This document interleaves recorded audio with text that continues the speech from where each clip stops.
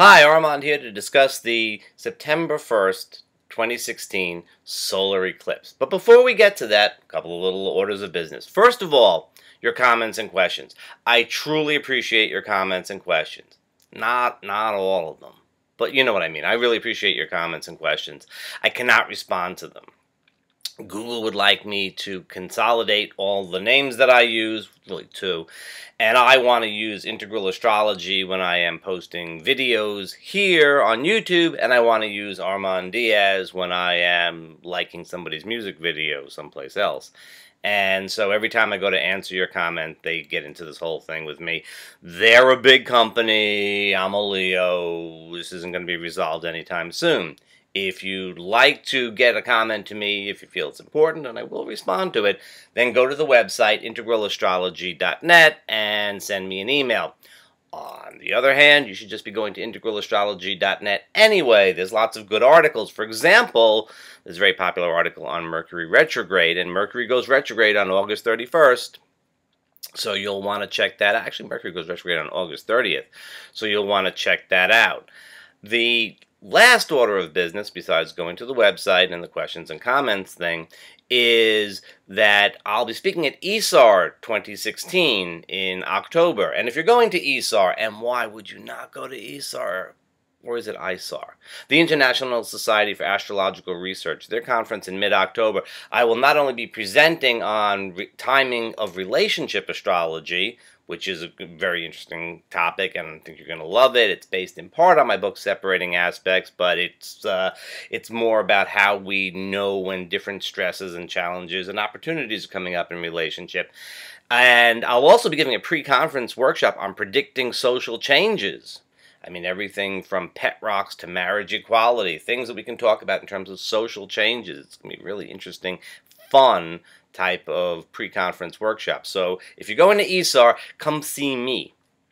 Now, down to this eclipse. The eclipse is a new moon in Virgo.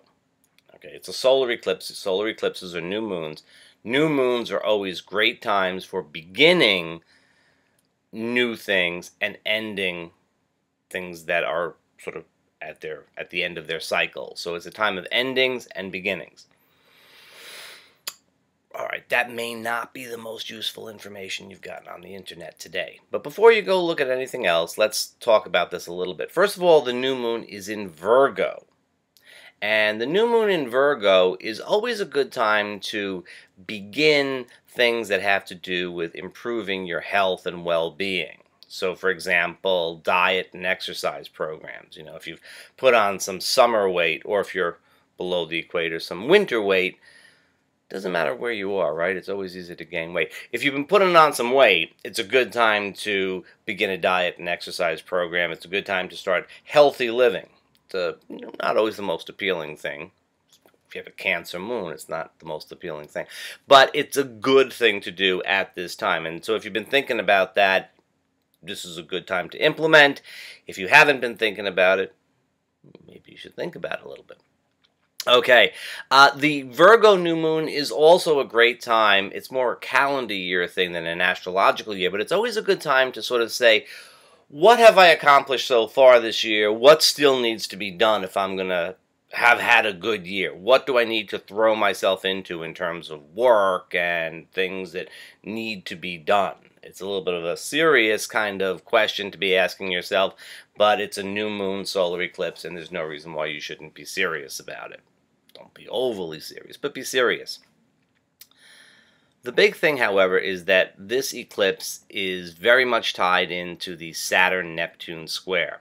Now, the Saturn-Neptune square is the dominant aspect of 2016. It kicked off in November of 2015. It reached a kind of peak in late May and throughout June of 2016.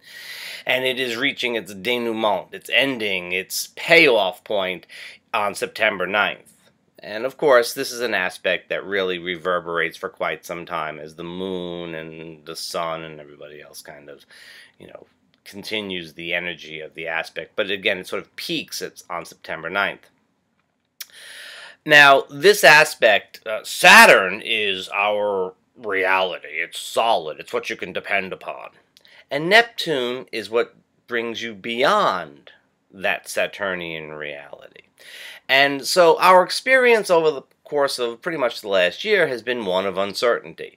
What we thought we knew, what our structure was, somehow dissipates. Now, Saturn is in the sign of Sagittarius, and Saturn in Sagittarius is very much about our belief systems, our structures, religious, political, and otherwise. And so Neptune squaring Saturn has brought up great questions about our social, political, and to an extent religious structures. Doubt is part and parcel of the Saturn-Neptune square. You thought you knew what was going on, and now you're not so certain anymore. That is Saturn and Neptune. That's what it's about. I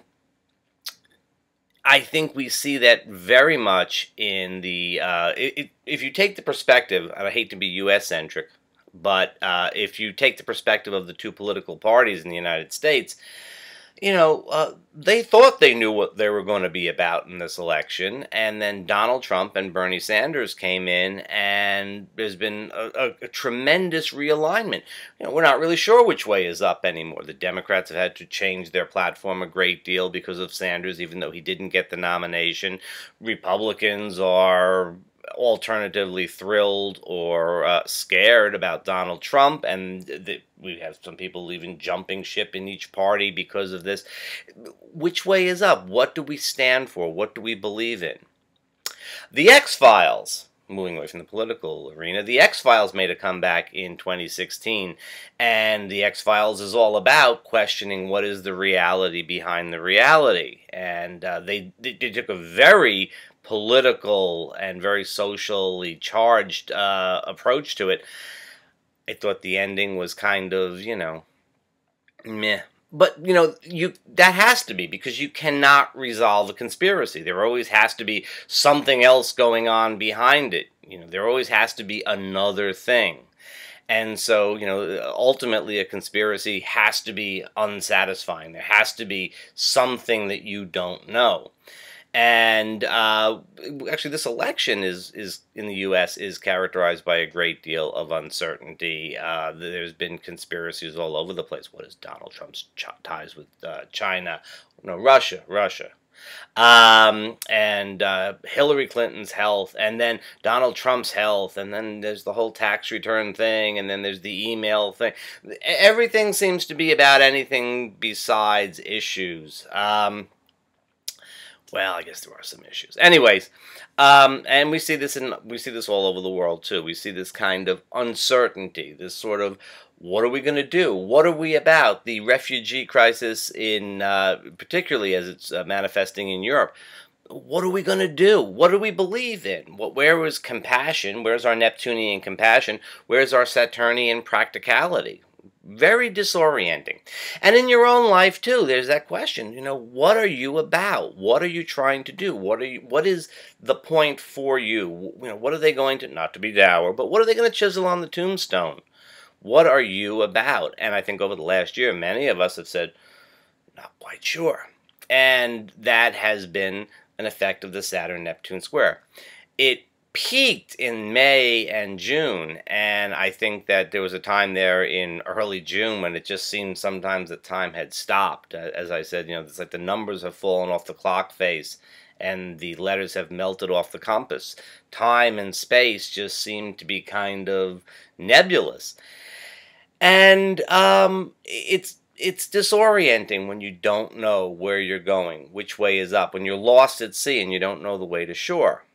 And you can sort of be in the doldrums. You can just sort of be suspended. But now, you can't be suspended anymore. Because we have the powerful energy of the eclipse. Because we have Mars, the planet of action, out of bounds, which means he's gone beyond the sun's path in the sky. It's out of bounds. And Mars out of bounds means action and precipitous action. And we're also going to have a little dollop of confusion because Mercury goes retrograde 2 days before this eclipse, and Mercury will be retrograde when Saturn squares Neptune.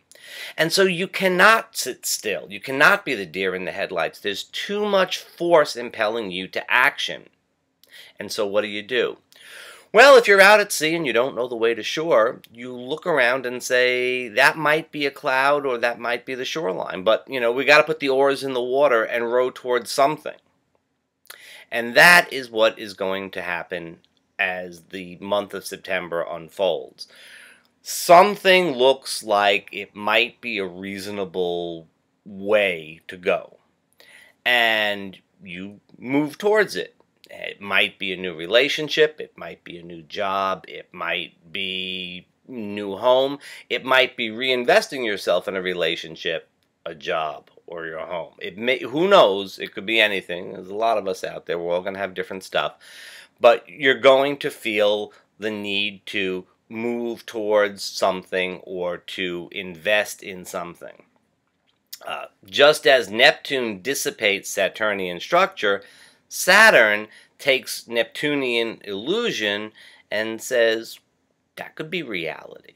It takes an idea, it takes a concept, it takes a feeling, an intuition, and concretizes it, makes it into something solid. And that becomes our new reality for a time. And here is the one little bit of astrological wisdom. 11 minutes and 18 seconds in. Here's a little bit of astrological wisdom for you. Recognize that whatever you choose, whichever way you go, whatever new reality constructs itself out of the chaos and confusion that you've probably been feeling, it's expedient. It may be very good. It's part of your trip, and you should take it. But remember that it is, in fact, a decision. It is, in fact, a hope. It's not necessarily a permanent reality. The numbers have come back onto the clock face, and the letters are back on the compass. It doesn't mean that you have to head off in northwest direction at 3:15 or something like that. You're going to take some aspect of reality and follow it. You're going to be invested in it. But remember, there was a time when it was an illusion. There was a time when you felt uncertainty. And really and truly, the most productive thing you can do is to remain a little bit flexible, even as you act and believe as though you have certainty. Okay? I hope you'll visit integralastrology.web. I hope you'll see me at ESAR, and I hope you have a reasonable time through the eclipse of September 1st, 2016.